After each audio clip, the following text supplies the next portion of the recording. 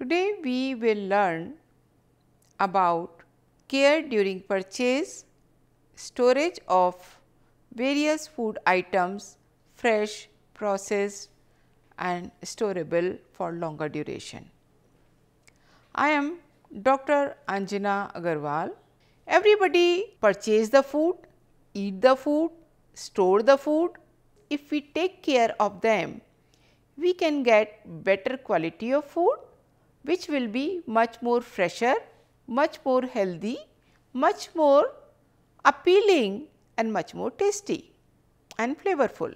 Food can be purchased from the mall, food can be purchased from the market, various grocery shops, in the vegetable market, fruit market, and it can also be purchased from the vendors. Some vendors comes in the streets.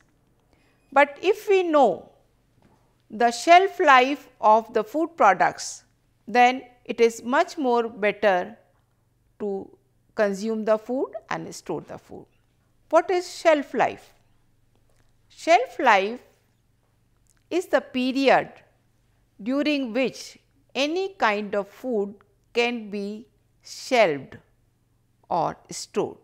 Many people are purchasing milk on a daily basis because they know that next day the milk will be spoiled.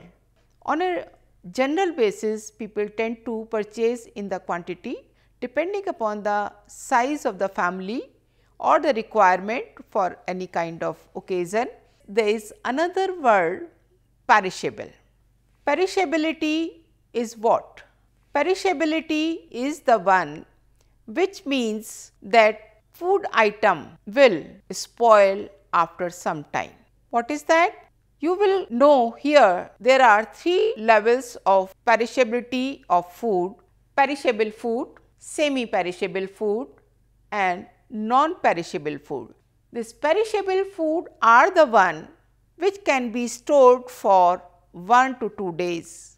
Semi-perishable foods are the one which can be stored for 1 to 2 weeks only, and non-perishable food are the one which can be stored for months together, for more than 6 months even, for a year also.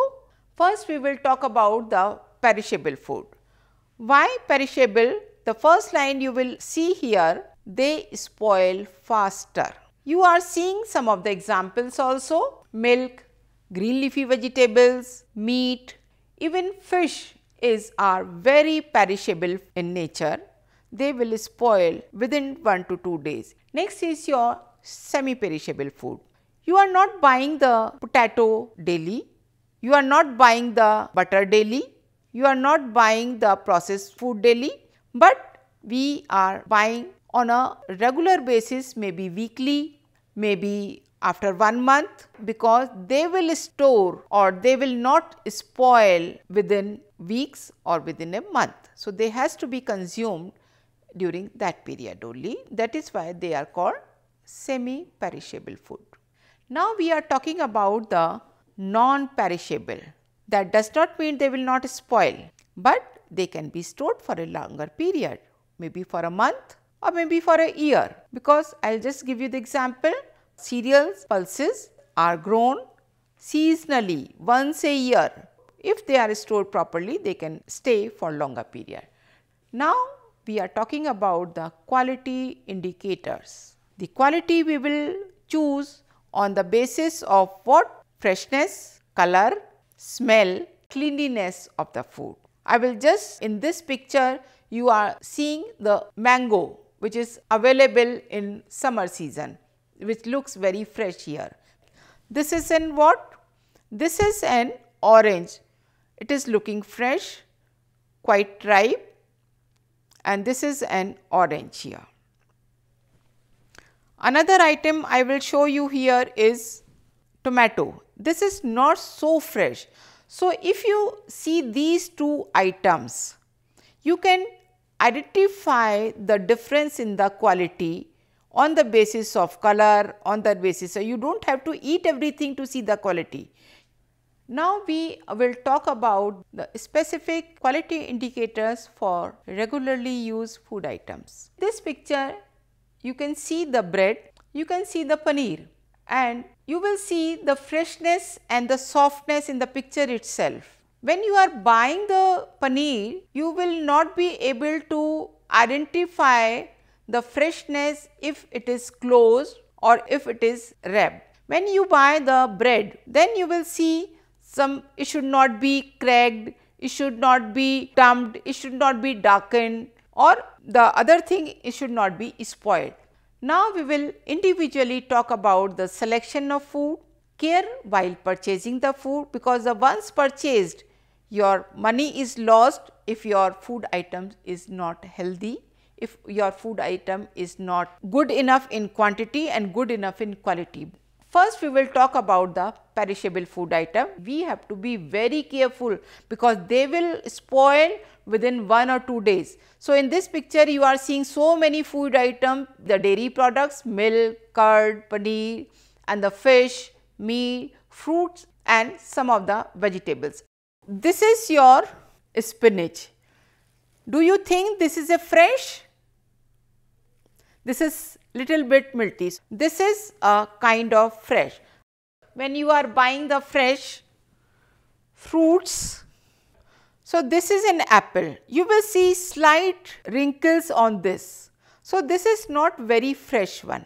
So, you have to see what kind of fruit is best looking, and you can also smell it. Food is not getting spoiled, but by smell you can smell the freshness, the flavor, the aroma which comes from the fresh fruit. This is a papaya. In this condition you can purchase it because this is not overripe, this is not raw, but it is medium quality. These are whole grapes. So, this is how the grapes are available, but you need to see these should be the whole, round, full of juice. This is a black grape. You will find that black grape most of the time the white marks are there. So, these white marks are not for the spoilage. These are the coatings which the vendors cover it at a larger scale to protect them. And many times when you buy, you need to really be very careful of such grapes. These are the empty stems or twigs, I will say, because when they put in the bag, they will put all these into there and your weight increases and you come to the home and then you find your eatability of grapes are only half of it and rest are you have to throw it out because they are spoiled. I will also talk about the milk is one. You bring the milk home in the packet, in the bottle or from the dairy, it's open. But you need to see if that curdles even after boil within 1 hour of bringing it home or within 1 day bringing it home it curdles, then this is not a good milk. You should not use that kind of milk. So, do not think of making the paneer every time and use it from that because originally that milk has been spoiled. Now, we are talking about the storage of perishable foods. When we are buying perishable vegetables, then where you can keep it, you can use this kind of plastic basket. In this, some of the fruits, vegetables like chilies are kept inside. Or you can also use the cane basket. If you are buying any kind of food material which is half eaten or squashed, this is the stem. If you take out all these stem out, the perishability of cauliflower will be less. So, this provides the protection to the vegetables which can be increased for more than 1 day. Now, I am talking about the milk, curd, cream, khoa, etc. I am just talking about the individual food which are very important while you are buying and selection and the storage. Here there are 2 types of milk are available, toned milk which has no cream and the full cream milk. Whatever cream is there, that means that type of milk will spoil faster due to the spoilage of fat present in it, and technically it get rancid, and you must buy from the clean and hygienic place. Remember this point again and again. I am telling, the milk and the liquid are the one which spoil faster. Now I will continue to talk about the curd, which should be kept in cool place. If that curd is placed in a warmer place, that will spoil faster and it will become more sour. Never mix old milk and the fresh milk. Why? That will curdle the milk. Keep away all the strong smelling food. You should not keep the milk container open, and with that your fruits at the same place open, and such as guava, onion, mango, as I told you just now, because the smell goes in the environment and it can easily be absorbed by the milk. Now I am coming to the meat and its product.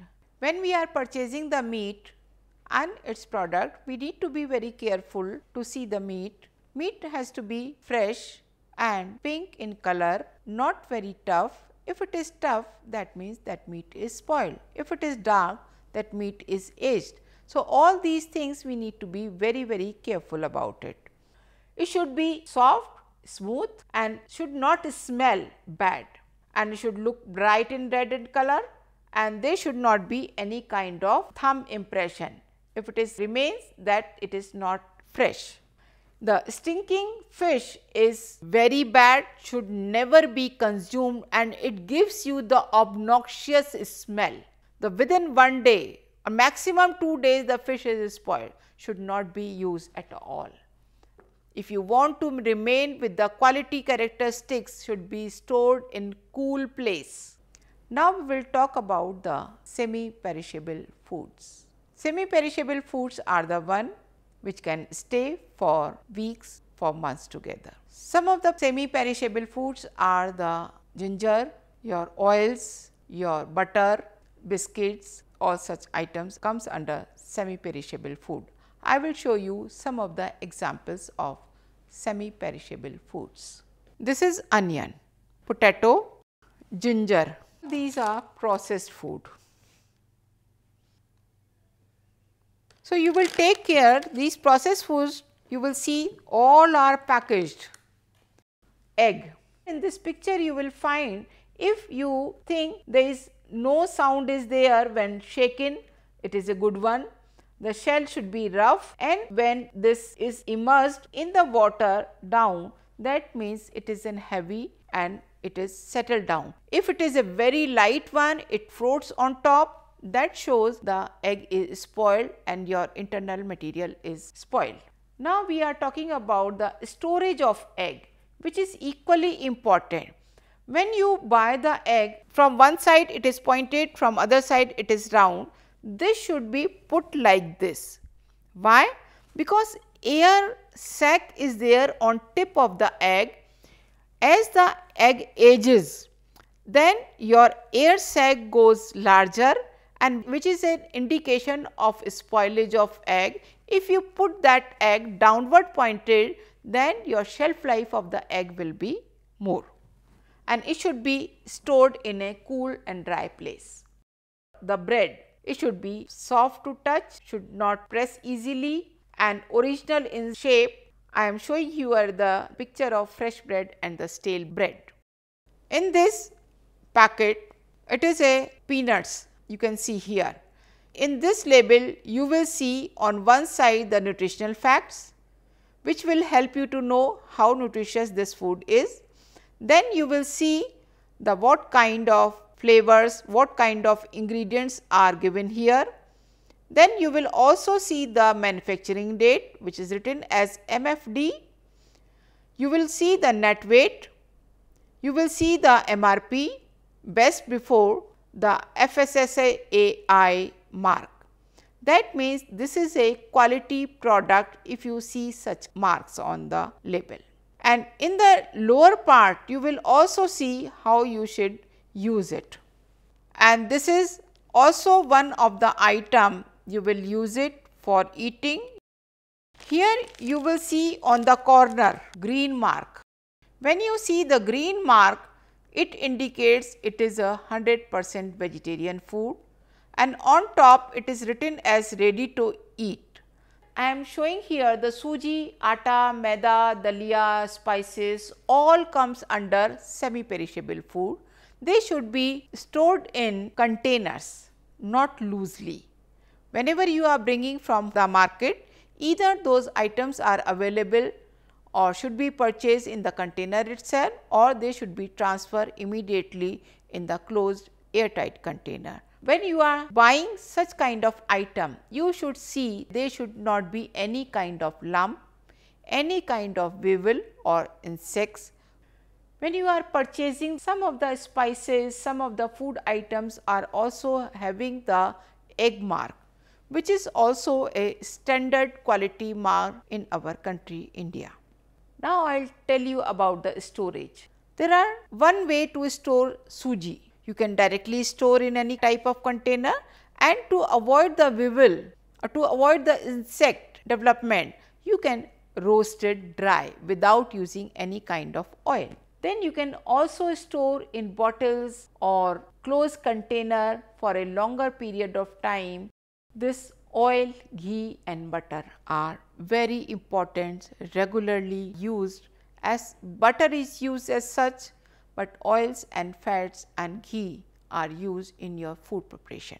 But as soon as they are exposed to heat, light, air, they tend to spoil, and you may not know so early, but when they start bad smelling, you should not use it. That means they are stored. In this picture, you are seeing some of the time this butter, ghee is placed in open container because it is easy to use it. You can buy the closed packet only. You should never buy the open ghee from the market. Now, this is the cheese and paneer. It is so fresh in this, not slippery in touch. Cheese and paneer should be stored either lightly fried or should be kept in cold water or in refrigerator. There are various other ways also you can keep those paneer for a more longer time, and cheese is generally comes in a packet form. You should not open the wrapper and keep it as such, that will become harder and darker and should not be used. Potato, onion should be stored in the basket. Whenever they are smelling, they should not be used. In rainy season, this is a very common practice. Now, we are showing you here various kind of pictures, the potato and how this potato and mango is getting spoiled, which is very harmful not only in taste and flavor, but is very harmful to health also. You need to care that it should not be torn from anywhere. This should not be swollen up. All these are small things which you will take care.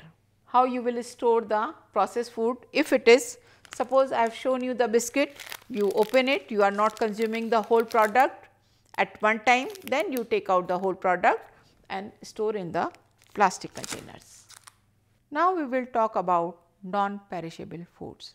Non-perishable foods can be purchased in large quantity and can be stored for longer duration of time. Which are the non-perishable foods? They are cereals, pulses, sugar, jaggery, coffee, salt, tea, etc. When you are buying, there should not be too much of filth, small grains, small stones, pebbles, husk. It should be bought from the market, cooperatives and other places. Even you can buy from the wholesale market, because the cost will vary to a large extent. When you are buying in season, for example, wheat comes out in April, May, you can purchase in large quantity and store for later use. So, because at that time the wheat is cheaper.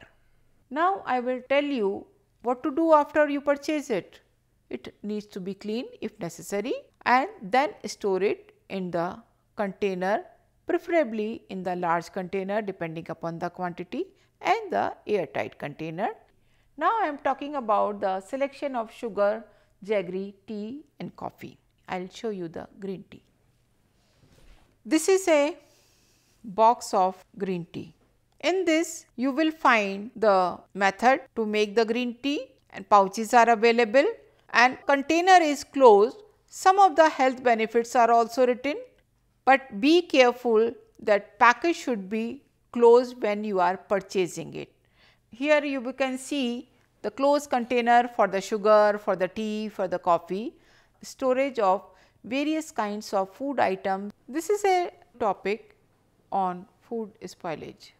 Everybody must have experienced in life some kind of spoiled food. I will tell you, this is a very good indication. You will say spoiled food and I am saying the good indication. Why it is good indication? Because when you see or when you smell any kind of spoiled food, you will not consume, and that is how you will protect your body from harm, from any kind of infection, any kind of disease. If by chance you are not able to smell the spoilage in food, you may fall sick. You must have heard some kind of incidents of food poisoning, and in this picture you can see how badly such different kinds of foods are spoiled.